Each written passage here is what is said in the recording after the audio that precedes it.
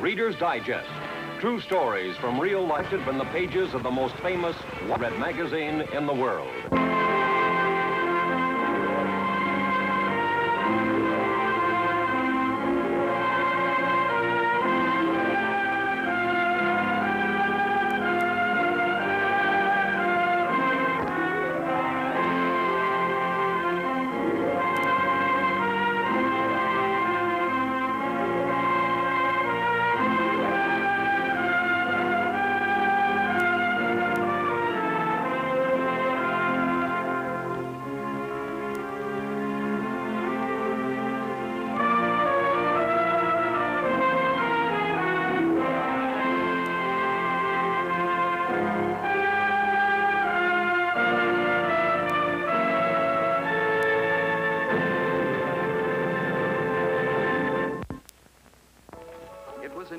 He first met her, Paris in the spring in the year 1877. Paris of gay living, of high hopes and of soaring ambitions. Then as now, Mecca of artists, of poets, and of dreamers.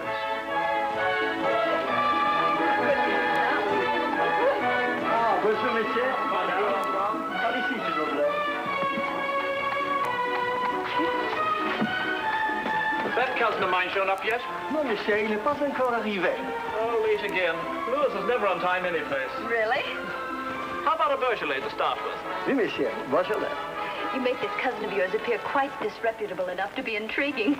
Ah, there he is now. Bobby! Welcome back to Paris. I'm late. So sorry. I couldn't recall where we said we'd meet. My dear boy, we didn't expect you to be on time. Too shocking if you had been. Fanny, may I present my cousin, Louis Stevenson, Fanny Osborne. Oh, yes, la belle américaine. Well, it's about time we met. So you're from the United States, Mrs. Osborne? From California. Oh, the Wild West. You don't look wild. Well, some of us in San Francisco, at least, rather fancy that we're on our way to becoming civilized. And how was your little excursion through the Savannah? Oh, uneventful, except for Modestine. Modestine, and pray who is she? She is the most contrary, headstrong, obstinate, four-legged female donkey in all of France. Oh, a donkey.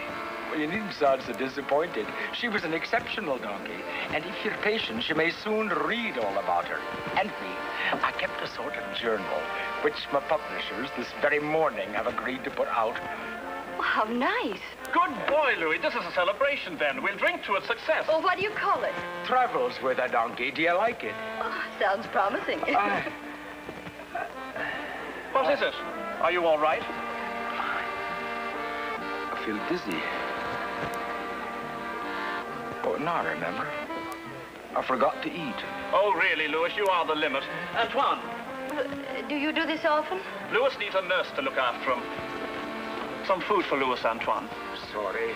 Not very nice spoiling our first meeting this way. What must you think of me? I think you're very irresponsible not to take care of yourself. Travels with a donkey, indeed. Which donkey were you referring to?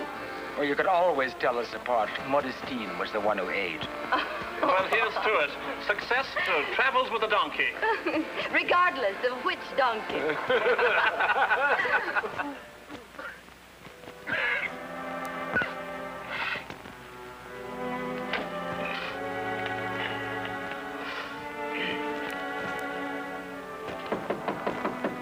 Come in.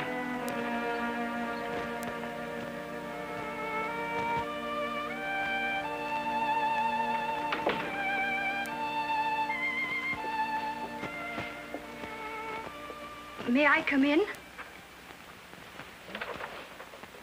Mrs. Osborne.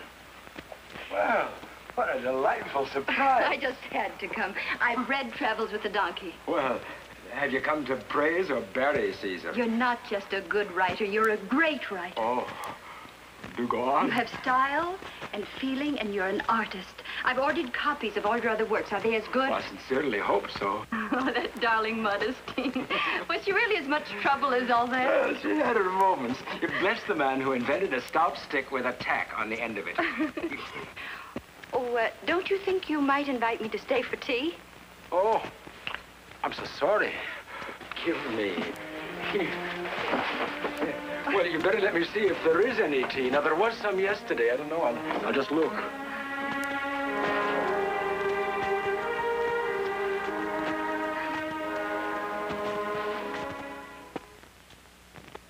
rest of the summer, they were together constantly. She took care of him, saw that he ate properly, exercised, worked, discussed ideas with him, read his scripts.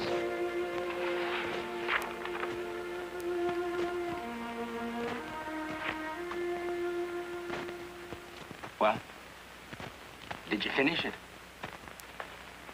Yes, I did. And? Well, I'm not quite sure. You didn't like it? Well, yes and no. It's Oh, just you didn't go on. It's quite dreadful. Why don't you say it? Well, it's just that it isn't up to your other work, that's all. It's hasty and ill thought out. Well, I thought it out quite carefully. It may not be well written. Perhaps I can't write. But it certainly was thought out. I didn't say you couldn't write. I merely said it wasn't up to your standard, and you needn't get so huffy about it. Who's being huffy? I'm perfectly capable of standing criticism. But if you don't like my work, you don't like it, that's all. You're being hopelessly childish. Let us not be personal. We're discussing my work, not my age. Very well then, Louis, your work. It needs rewriting. It's too glib, all on the surface. You write too well for your own good. It's shallow. So, now I'm shallow. What blatant egoism. Can't you disassociate yourself from your writing? Oh, what's the use of bickering? It's obviously terrible. A great failure. That was the most adolescent demonstration I have ever witnessed. Really, Mr. Stevenson, you disappoint me.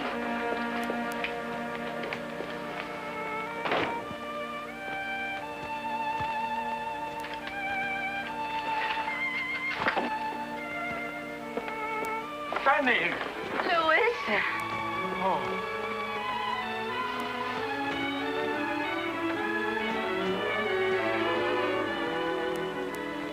He followed her to California. There, amongst the craggy rocks of Monterey, they painted and wrote, spending the long and pleasant days together within sound of the roaring surf. You're quiet today. Am I? You look depressed. Yes, I'm afraid I am. Forgive me. Feeling ill again? No, no more than usual.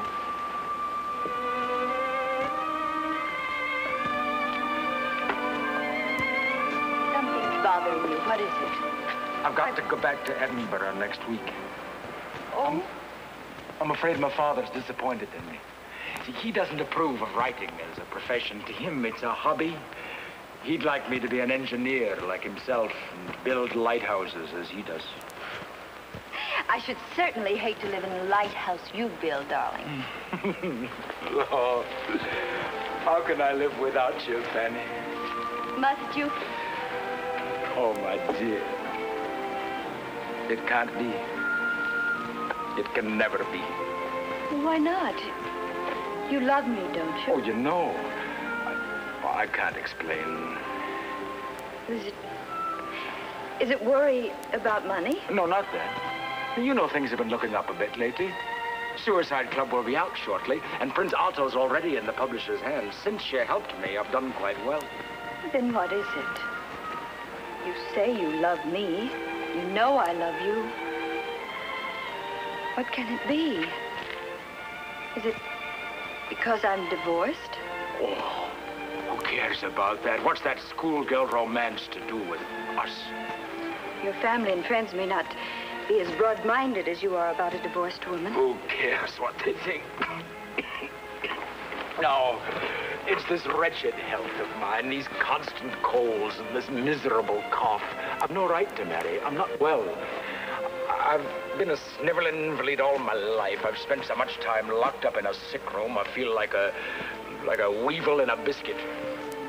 Is that all? Isn't it enough?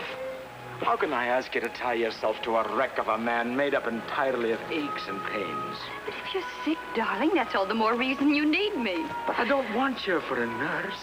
I want you for my wife. Then have me for your wife. Have me for your wife, my darling.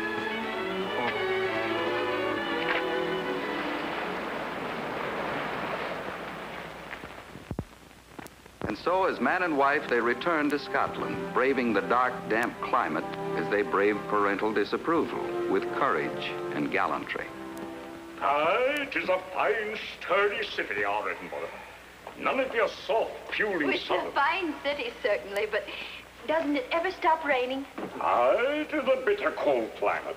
Rain and fog and stormy wind. But you get used to it. Louis, I'm thinking of. Oh, don't worry about me. I'm accustomed to it. You certainly don't sound like it. What in the name of heaven have you done with this roast? We tried to keep it hot, sir. I'm afraid it's a bit overdone. Overdone? Tis burned to a crisp. And the first night his only son is home from abroad with his bride. Oh, Donna, stand there skulking. Aye, start scoring. Oh, stop shouting. Aye? I said stop shouting, taking advantage of helpless people who can't answer back. And if you ever dare to raise your voice against them while I'm in this house, I'll raise mine against you. Do sit down, Askin. I see you're a stormy petrel. I believe you've met your match, Father. She's a saucy lass, there's no denying that. But what cause she had to run off and marry a sickly whelp who scribbles for a living is more than I know. Louis, stop. I'll get your medicine. Just a spasm again. You've no the strength of this country, lad. Well, I'll be all right. Never seen him like this before. He's had it all his life. It's the weakness in his lungs. What? Yes, lassie. Did you not know? I'll send for Dr. Mather.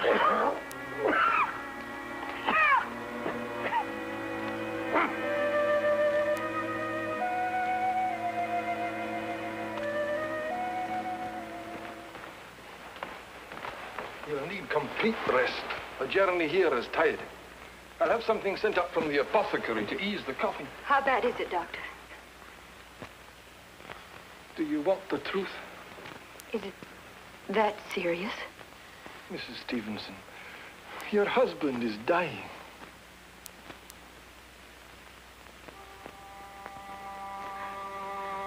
Oh, no.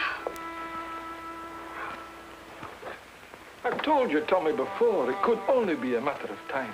Poor lad. He may live another 6 months. With complete rest and good nursing and a careful diet. Possibly a year at the outside.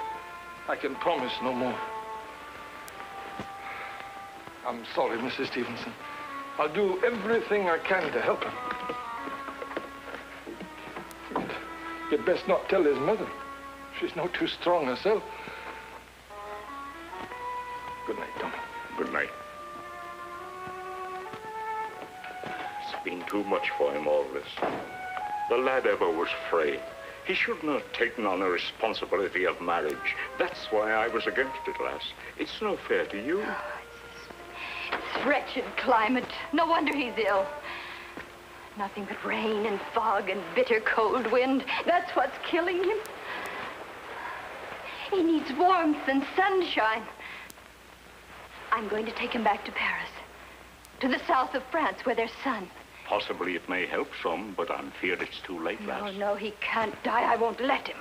You're a brave woman, daughter. But don't set your hopes too high, for he's a sick man, and death sits within him. He must live. I'll make him live.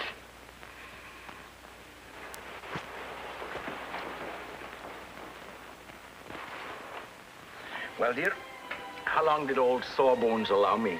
Sentenced you to a ripe old age. And I told you it was risky marrying me. I wouldn't have it any other way. All right. You know what I've been mooning about all day? About me, of course. Sorry, dear. About a new story. It's been taking shape in my mind. Wait till you hear it. It'll make your hair stand on end. It's going to be a tale of the sea. Ships and buccaneers and buried treasure and coral reefs full of yo-ho-ho and bottles of rum. I shall make Dr. Mather, the ship's cook. He'll be a seafaring man with one leg, and his name shall be Long John Silver. I'm torn between calling it the Sea Cook or Treasure Island. Which do you prefer? Treasure Island, by all means. Do you think I'll live long enough to write it? Of course you will. We'll find a climate in which you can live if we have to travel to the ends of the earth. But live you shall.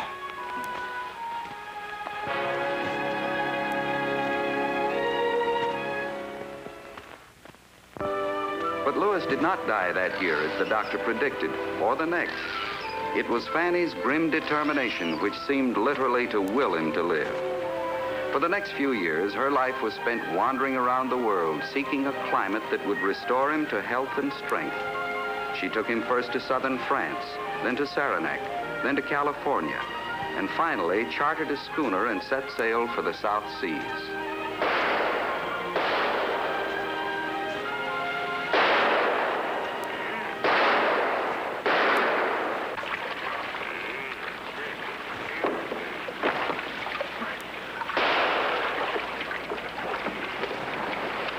Marksmanship is positively frightening, my dear. It's all that practice I had with those rattlesnakes in Monterey.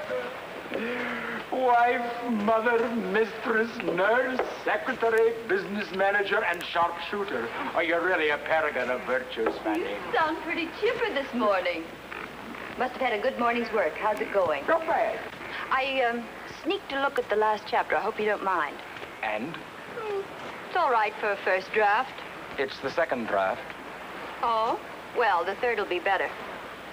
I wasn't planning on a third. You should. It's much too labored. I don't find it so. You know, really, Fanny, you're something of a remarkable woman, but you haven't the faintest knowledge when it comes to literature.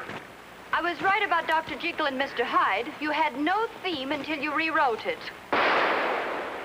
Well, don't let it go to your head. Why is it labored? It's full of fancy talk. It's not fancy. And whenever I try for a little style, you call it fancy. I don't care what you call it. It's fancy. It's not. It is. Not? It is.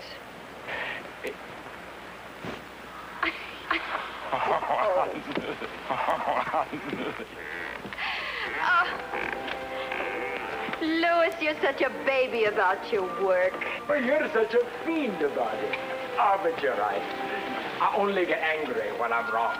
Now, I must go over it. It's gotten all out of hand. Oh, darling.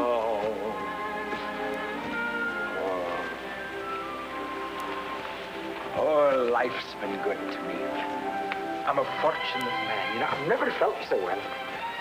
These South Seas agree with me. There's a peace and gentleness in the air that soothes me. Perhaps we've come home. After all our wanderings. We might settle down on one of the islands. Would that suit you? A beautiful tropical island with coconut trees, coral reefs, and a blue lagoon. Journey's end. Home is the sailor home from the sea, and the hunter home from the hill.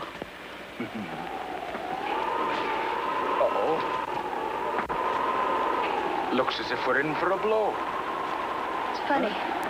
It's funny how suddenly these squalls come up out here.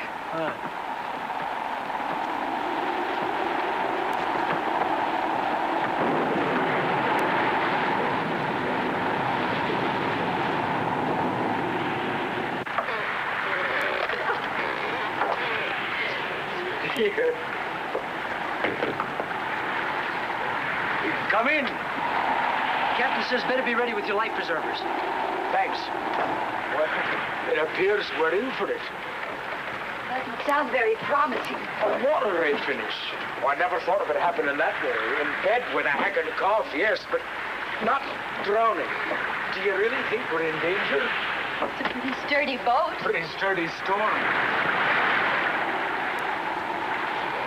Oh, dearest. Love. Oh, how unfair for you. Oh, don't think for a moment I haven't known what you've been in for since you married me. The sleepless nights, the weary weeks and months while I've been confined to a sick room, and the years of exile away from civilization. And now here we are, about to wind up at the bottom of the sea. What more wonderful way to go than together? Each other's arms. No regrets. Glad have I lived and gladly die. Oh, my dear. Oh, I nothing without you. My work, my life, all of it you gave to me. No, you gave me life. A beautiful and abundant life. Whatever happens, I can meet it cheerfully and with courage because of you, who have taught me the meaning of these things. I have no fear because you have no fear. Together, if need be. Darling.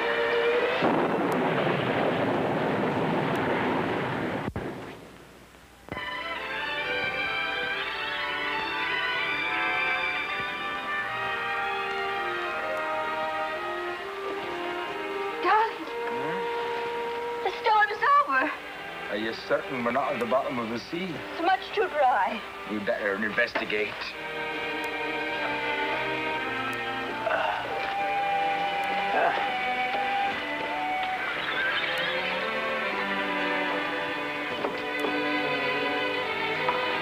Look! Your island. Huh. I can't believe it. Where'd it come from? It must have sprung up out of the sea. Coconut palms, blue lagoon, coral reefs, and all. A gift of the storm. That's the island of Upolo, sir. Samoan archipelago. Oh. The island of Upolo, indeed. It's our island.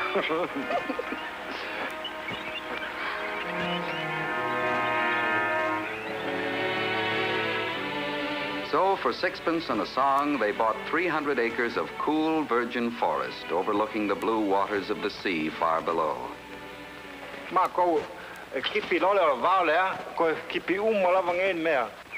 Let's name it 5 Rivers for those 5 little streams at the edge of the estate. Estate, did you say? What is our estate? We bought it, didn't we? Oh, how do you say 5 Rivers in Samoan? Sole. Oleale. Oleale inoha. Oh, Vailima. You would say Vailima. Vailima, it's a wonderful sound. How do you like it? I like it very much. It has a permanent sound.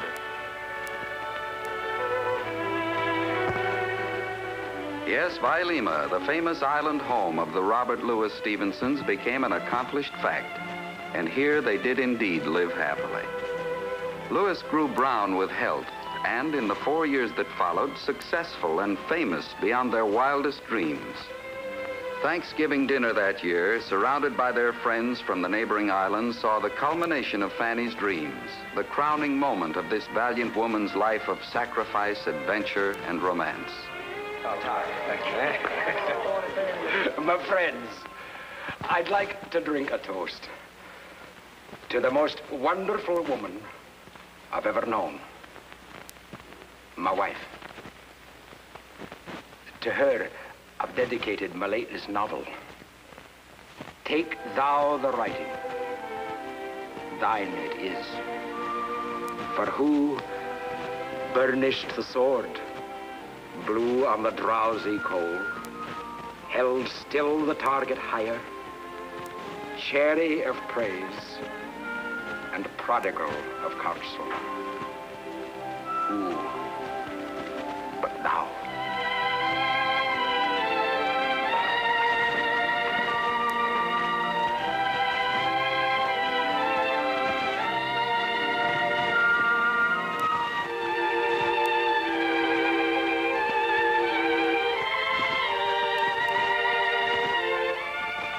A few nights later, Fanny Osborne Stevenson stood on the veranda looking up at the friendly mountain where her beloved husband lay under the wide and starry sky.